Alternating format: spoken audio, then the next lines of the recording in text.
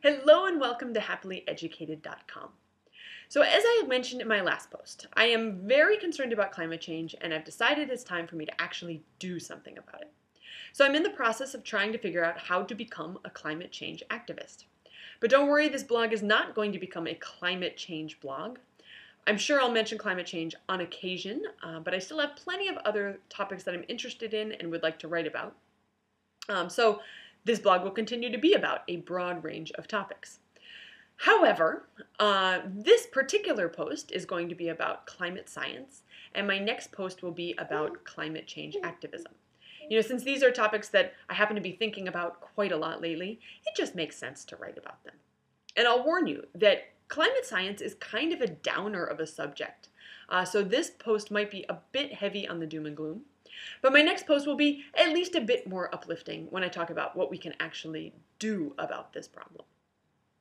So I should probably start by defining what I mean when I say climate change. According to Wikipedia, the term climate change can be broadly defined as, quote, a significant and lasting change in the statistical distribution of weather patterns over periods ranging from decades to millions of years, end quote.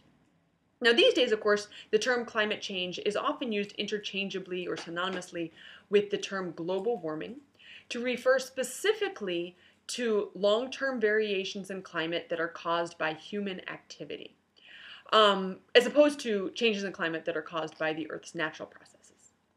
So this man-made effect on weather patterns is what I mean when I say climate change.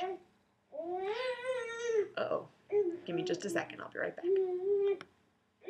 Okay, I'm sorry for the interruption, but Dax wanted me to let you know that he is also very concerned about climate change.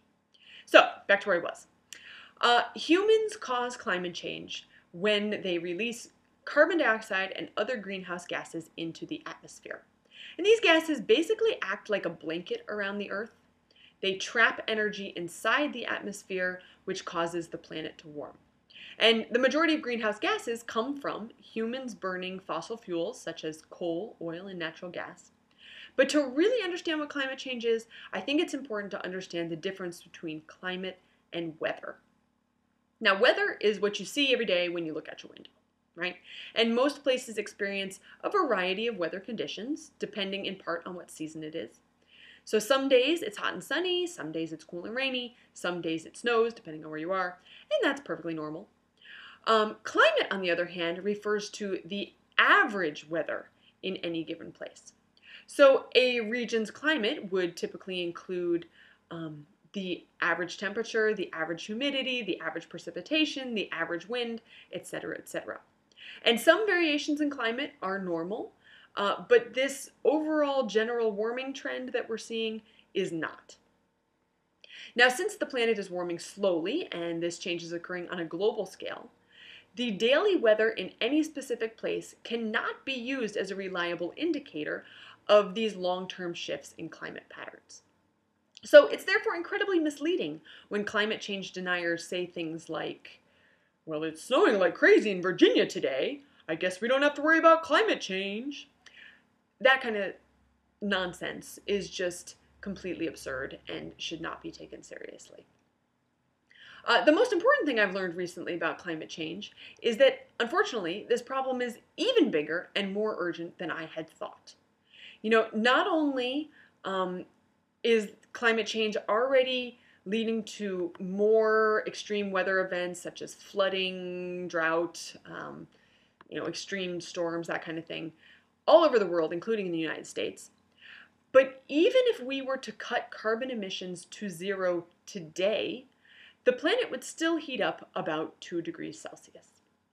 And that might not sound like a huge temperature change, but it's enough to make many places where people currently live uninhabitable, either because they will be too hot or they will be underwater. And a 2-degree temperature rise will also threaten agriculture and supplies of fresh water, and probably lead to the extinction of many species.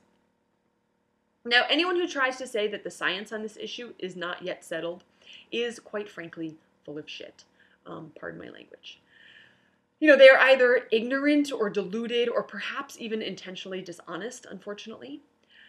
Over 97% of climate scientists agree that A, climate change is happening, B, this change, this warming, is caused by human activity, and C, this global warming is likely to be catastrophic for all species, including humans, unfortunately. Or I should say the consequences of this warming will be catastrophic for all species, including humans. Now, the Intergovernmental Panel on Climate Science, or the IPCC, which is a group of thousands of the world's leading climate experts, has recently issued 3 reports describing what climate change is and, what its effects will be. The first of these reports confirmed that climate change is caused by humans burning fossil fuels and, to a lesser extent, deforestation. The second report described how climate change is already affecting our environmental systems in extremely alarming ways, while also warning that the worst is yet to come. And the third report basically said that if we stay on our current track, the planet is going to warm more than 2 degrees Celsius, which could literally threaten our survival as a species. So this is a really big problem, people. If we don't hurry up and do something to slow climate change, we will be completely and totally screwed. And, I apologize for the alarmist tone of this post, but this issue is truly alarming. So, climate change is not a distant problem happening somewhere far away in the world or at some time far in the distant future. It's happening right now. And it's going to get much, much worse unless we actually do something about it very quickly. Now, I sincerely hope that climate scientists are wrong when they say that climate change is a problem. I like my lifestyle the way it is, and I have no desire to change it. And I don't enjoy thinking about this or worrying about this. I would much, much, much prefer to just ignore it altogether.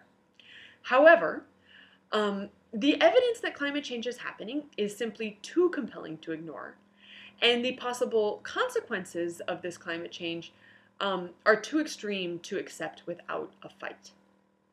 So please take a moment to indulge in a brief thought experiment with me.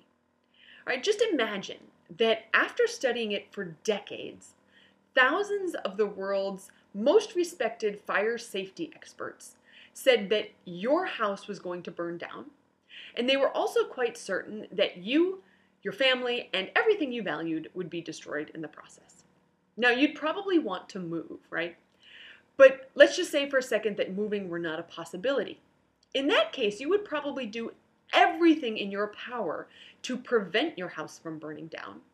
And you would also likely invest in the best homeowner's insurance policy that you could possibly afford. So why should preventing the destruction of the planet be any different?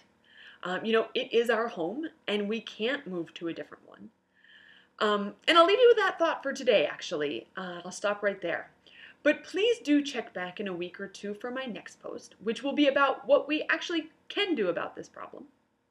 And until then, happy learning.